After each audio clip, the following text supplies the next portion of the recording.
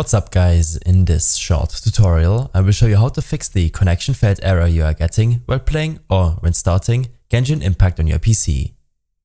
This should be quite an easy tutorial, but if you still have any questions then leave a comment and let me know.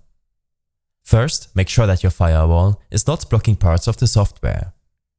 Search for Firewall to open up your firewall and network protection system settings.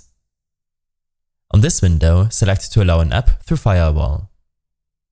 Here, select Change Settings and then Allow another app. Select Browse and your File Explorer will open up. Navigate to the drive on which you saved the game on, Program Files, Genshin Impact, and here select the launcher application and select Open. If the problem persists, then the error is caused by the game's server or your own network connection. As there's an influx of new players at the moment, this error is often caused by the game's servers. That's why I would suggest you to change the server location. This will tell you whether your own connection is at fault. Next, open up your Task Manager. Here, navigate to your Resource Monitor as you can see in the video. In the Network tab, open the processes with network activity, and after a few seconds, you will see every process using your network connection. This might be your browser running in the background, Steam, or a download bottlenecking your connection.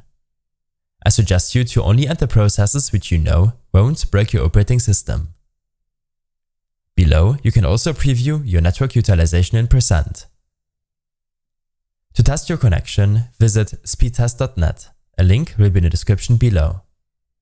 A normal upload and download speed without interruption is important to properly play online games on your PC.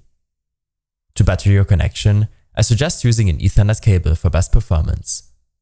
If you need to use a Wi-Fi connection, then make sure to restart your router or modem if you haven't done this in a while, and reduce the amount of devices connected to the same network. I hope this helped you out. Leave a comment if you have any questions and see you in the next one.